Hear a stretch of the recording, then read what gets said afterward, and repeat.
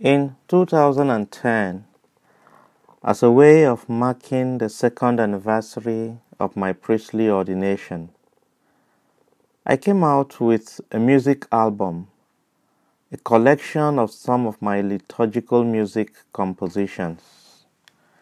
I know some of you have copies of the DVD, and some have seen it either on Facebook or YouTube.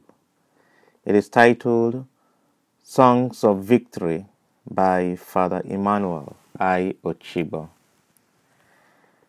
During the preparatory stage, my friend who was the director of the video, after supervising the rehearsals for a few times, asked to know what facial expression I expected to get from my audience when they watch my video. I told him, "Smiling faces, of course." He then said, "If you need smiles from your audience, give them enough smile while you sing and dance." I remember vividly how challenging it was for me to sing, dance, and smile at the initial stage. At some points, I focused on the singing and dancing while I forgot to smile. At other points, I remembered to smile, but forgot either the correct dancing steps or some lines of the song. Difficult as it was, I kept practicing until I could sing, dance, and smile simultaneously. If you need it, give it out. The three readings for today's Mass teach us generosity in a way that comes across as paradoxical. That is, if you need something, give it out. Three important figures in the three readings gave out what they needed the most. In the Gospel passage, the poor widow in her poverty gave out the last 2 coins she had to live on. In the second reading, Jesus Christ, who needed life for himself and for us, sacrificed his life on the cross. In the first reading, the widow of Zarephath gave her last bread to the prophet Elijah. After giving out what she needed the most, the widow of Zarephath did not lack any food, as the prophet foretold. The poor widow in the Gospel passage, after giving all she had to live on, gained divine recognition, which always carries along all that we need. Christ sacrificed his life, but he gained it back along with our salvation, and he was glorified above all else. Like Paul will write to the Philippians, chapter 2, from verse 3 to 11. And because he did this, he has been exalted above all else, and given a name above all else, that at the name of Jesus every knee must bend, and every tongue confess that Jesus is Lord, to the glory of God the Father. If you need it, give it out. There is that human instinct in us to keep what we need to ourselves. But experience continues to show that what we keep, we end up losing, and what we give out, we gain in 100-folds. It is not uncommon to hear people make such complaints as, "My husband does not love me. My wife does not respect me. My colleagues do not care about me. My neighbors do not listen to me." The message today is, give out that which you need from people and see how it will be multiplied for you. Respect, they say, is reciprocal. If you need a hug, try to give one out.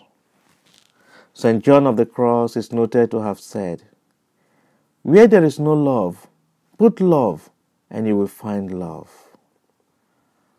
Talking about his ultimate sacrifice, Jesus said, "Truly, truly I say to you, Unless a grain of wheat falls into the earth and dies, it remains alone.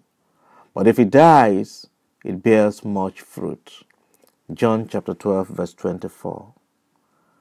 While teaching on generosity, Jesus also said, "Give, and it will be given to you.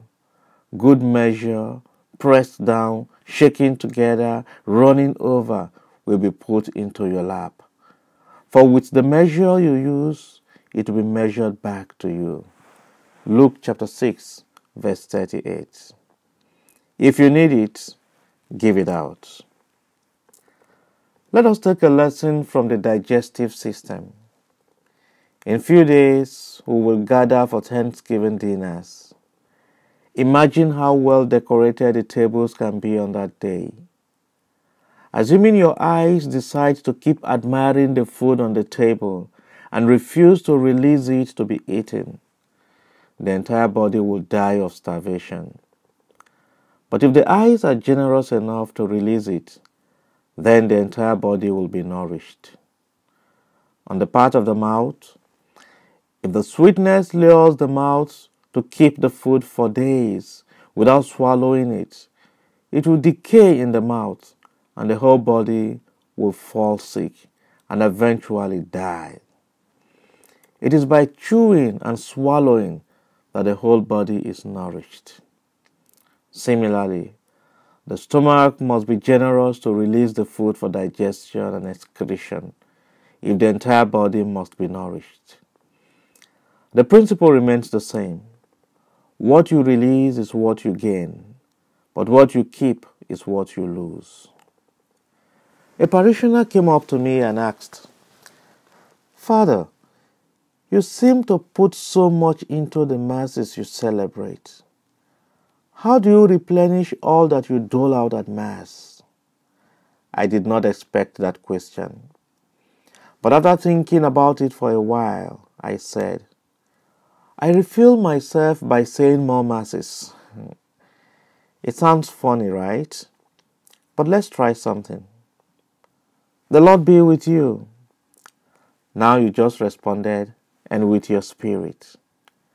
Remember, I gave you one, and you all contributed to give back to me. If I had kept that to myself, it would have remained one unexpressed wish.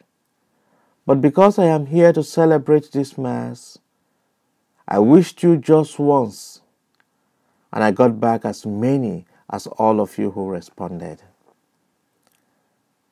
When a young man decides to become a Roman Catholic priest, it is common to hear concerned relatives and friends lament, "What a shame! He will not have children." I thought that was true. I believed I had sacrificed being a father by my ordination. But as soon as I was ordained, I could not count the number of my children. It was very fulfilling when after my first Mass at my home parish, parishioners came greeting me. "Good morning, Father. Good morning, Father. Congratulations, Father." And my mother also came along and greeted. "Good morning, Father." I turned to her, I placed my hand on her shoulder, and I said, "Good morning, my daughter. How are you doing?" I thought I had sacrificed through my ordination being a father, but God gave me more children, including my parents. When I came to this parish, I discovered that you were also addressing me, Father. Then I took my phone and I called my family and friends back in Nigeria and I said, "Guess what? I also have some white children here in San Diego. If you need it, give it out." We pray on this Veterans Day for those who sacrifice their comfort for others to be comforted and to be comfortable. Those who gave what they needed. We pray also for their loved ones, for divine reward.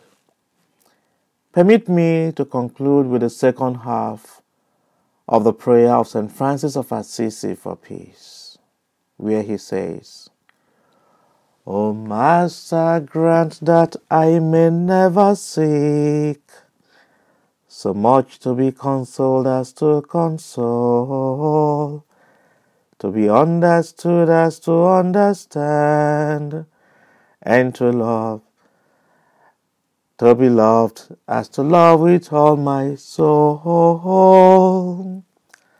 For it is in giving that we receive, it is in pardoning that we are pardoned, and it is in dying that we are born to eternal life.